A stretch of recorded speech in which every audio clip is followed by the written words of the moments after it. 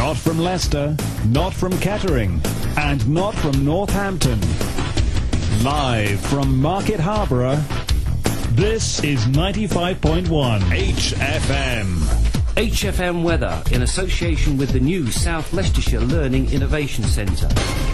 New location, new ways of learning, new experience for you. For more information, telephone free on 0800 731 6723. Now we're moving over to Belize, where we should have Philip Priestley on the line. Are you there, Philip?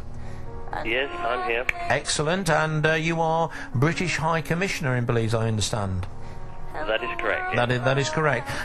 Philip, we were at school together, although they were 2 years apart, and we're going to be looking at some old school photographs and memorabilia of Boston very shortly. But perhaps you give me an update on your career history. What happened when you left school from Boston? When I left school, it was a long time ago, 1965, and I went to the University of East Anglia in Norwich. Yeah.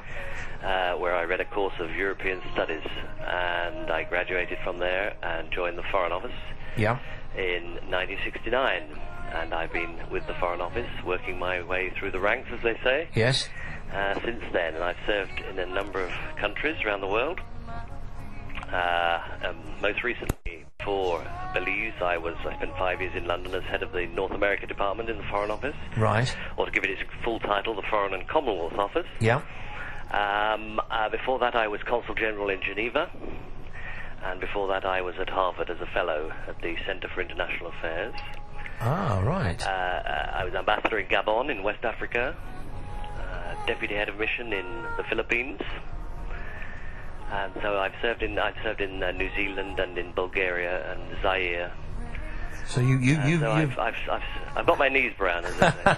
You've really gone around the globe. I know this is a terribly trivial question, Philip, and I hope you'll forgive me for asking it to you. But do you have to wear one of those white hats? You know, the as British High Commissioner. The plumed hat. The plumed hat, yes. No. There are in fact I couldn't tell you what they are, but they are in fact very few countries in the world where we still have a diplomatic uniform. Oh, right. I can recommend to all your listeners and viewers the Foreign Office website, which has won a great number of prizes. And it's www.fco.gov.uk. Right. And there you will find the answer to this question, I'm sure. Well, I don't know whether you can see it on the screen, Philip. Can you? The connections. We brought up a little map of Belize, and by the side of it, we've got a picture of Boston Stump and Boston Grammar School. The Grammar School, indeed. Absolutely. Yes, the highest parish church in England, of course. Absolutely, it is. And it's great to be able to make this this connection on the programme. Do you ever go back to Boston at all? I haven't been recently because my parents are both dead, and I do have two sisters, in fact, living still in Boston. Yes. But with living abroad a lot of the time, my chances of getting back are not very frequent, I'm afraid. No. I don't get back too often now, but I still like to go there occasionally.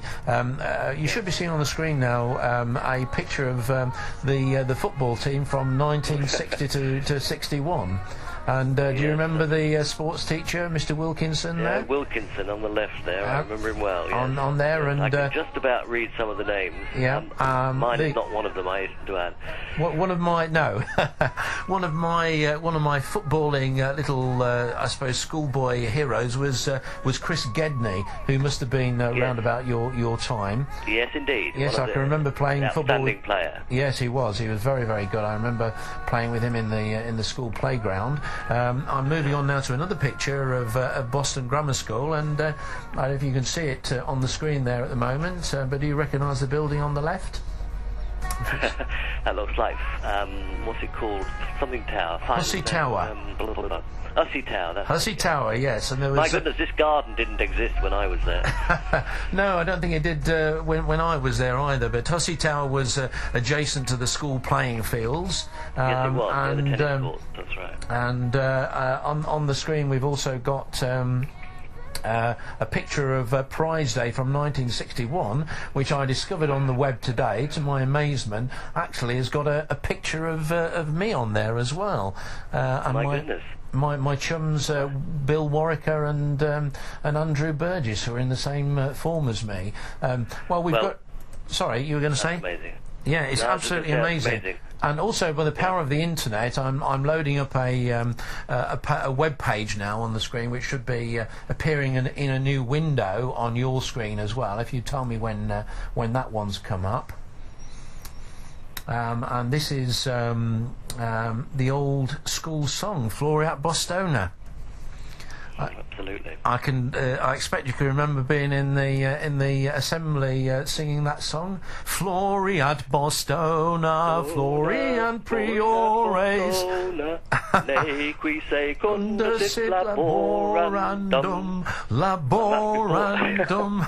Oh, isn't that remarkable? Well, what the power of technology to bring people together across the globe to sing their old school song. Well, absolutely. If technology can't be used for something as productive as that, what can it be used for?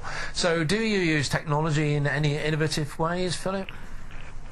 I think we're more on the consumer side of the technology, of course, rather than the innovation, I think. But it is changing the way that we operate. Well, I mean, the Foreign Office has had worldwide communications for many years, but the manner of doing it, and they've by force of circumstances, the communications have to be secure, of course. Yes. So making communications secure is an art in itself.